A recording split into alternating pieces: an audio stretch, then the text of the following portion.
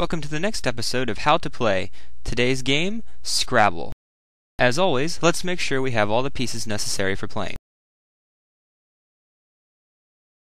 You will need the Scrabble scorecard, the Scrabble board, the rotating part of the board, the letter holders, the instruction manual, assuming you ever read it, 100 letter tiles, a dictionary only to be used in challenges, so no cheating, and an hourglass for a time limit, which is optional.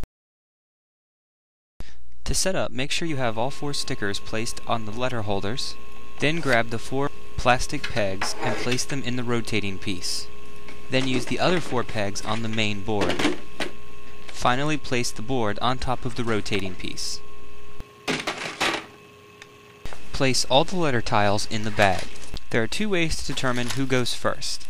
All players draw from the bag of letters, and whoever draws the letter closest to A goes first. If you grab a blank, then you automatically go first. The second way is to have everybody draw all 7 of their letters from the bag and place them in their piece holder. Then whoever believes they can make the longest word goes first.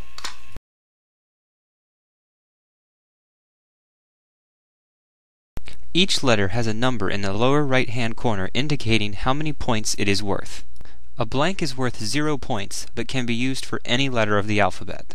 There are also spaces on the board you want to compile your letters so that you can get additional points.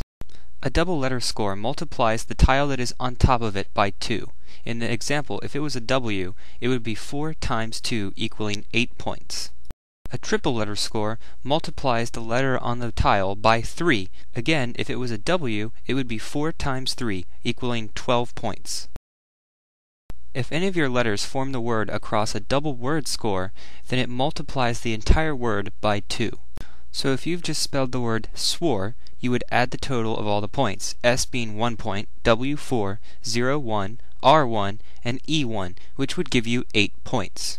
But since one letter was placed over a double word score, you would multiply the total by 2, giving you 16 points. And finally, there are the triple word scores, which multiply your entire word by 3.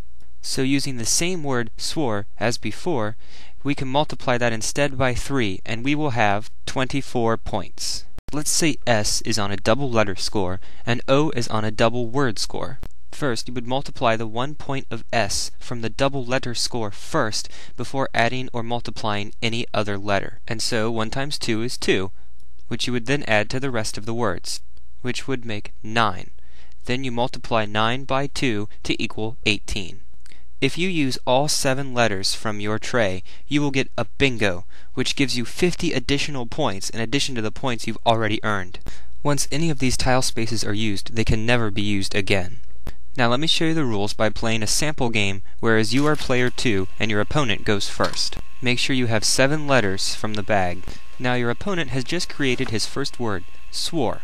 The first word must go along the pink star in the center of the board, and the first player that places the word there also gets an additional double word score. It is now your turn, and you must build off any word on the board. You cannot start a word that does not connect to what is already on the board.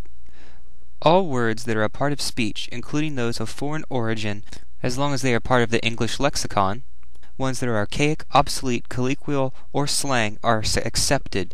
However, words that are not accepted are words that are always capitalized, which most referred to as the proper nouns, abbreviations, prefixes and suffixes standing alone, words requiring a hyphen or an apostrophe. Everything else is perfectly legal. Now, if you have a really bad hand, you may put face down any number of tiles you wish and draw that many from the bag.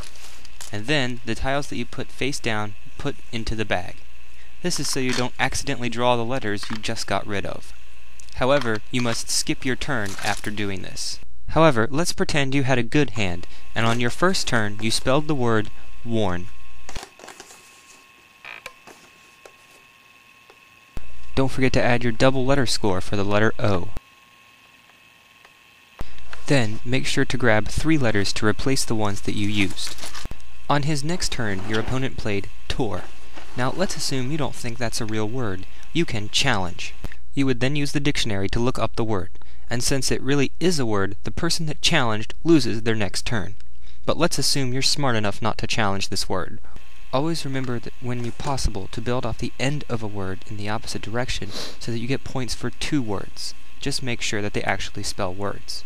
For your second turn, let's just assume you put an S on top of worn to form sworn. Now your opponent makes a word you know is not real, so you challenge. Since it is not in the dictionary, he then skips his turn and cannot play any other letters. Play continues until one player has used all of his letters, or until nobody has played a whole turn, because it's impossible to do so. Then whoever has the highest score wins. There are also many variations on the game that you must agree on before playing. The first is allowing anyone to rearrange any word on the board as long as you build off of it. For example, you could take the word hat and rearrange it to spell T-H-A and then add a T to it to spell that. In this instance, a blank was used to form the letter N to spell worn. At the beginning of your turn, if you have the letter N, you may put the letter in there and take the blank so that you can use it for a future time. You may then spell your word, as there is no penalty for doing this. Exchanging letters means that you can exchange any letter on the board for one that you own as long as it spells a word on the board. You do not get any points for doing this, but you can do it if, say, you wanted to take that T because it can help you make a better word for your turn. There is no penalty for doing this, but you can only do this on your turn at the beginning. You may allow people to look through the dictionary. This is especially better for younger players as well as people who wish to expand their vocabulary. There are also 2 variant rules for quicker gameplay. One involves using 9 tiles instead of 7, where a bingo is still 7 tiles. The second is a game over when one player reaches a predetermined score, no matter how many tiles are left.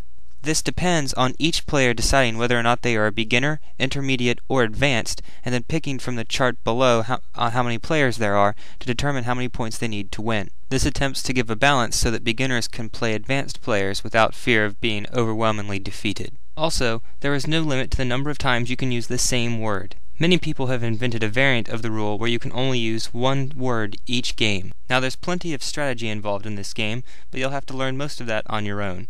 So go find a friend, and if you can't, there are millions of users connected through the World Wide Web.